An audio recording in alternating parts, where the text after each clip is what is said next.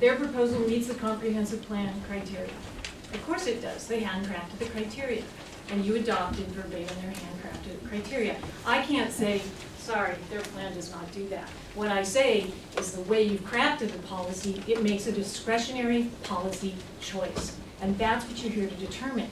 And a policy choice is one where you're working in the best interest of Mason County.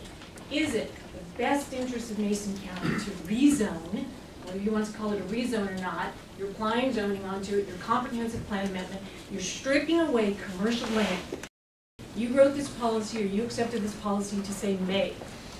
It doesn't say you shall, it doesn't say just because Green Diamond meets A, B, C, and D, they automatically get their gold star and they get to go forward. This isn't a building permit application. As long as you meet all the points, you get it. You know, this is the policy choice. Where does Mason County want to go? And your comprehensive plan helps you see that. You know, it tells you you're a rural county. It tells you you're a forestry county. It tells you you want to preserve that rural nature and that industry at the same time.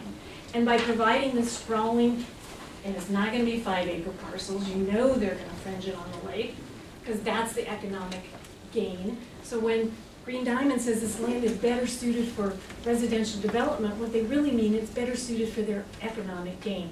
Because that's really what that means. It's best in high use. And that's what they're looking at. Is it better for our economic checklist? Because you know Green Diamond's not going to do it if it's not meaning something to them. They're not going to do it just out of the goodness of their own heart.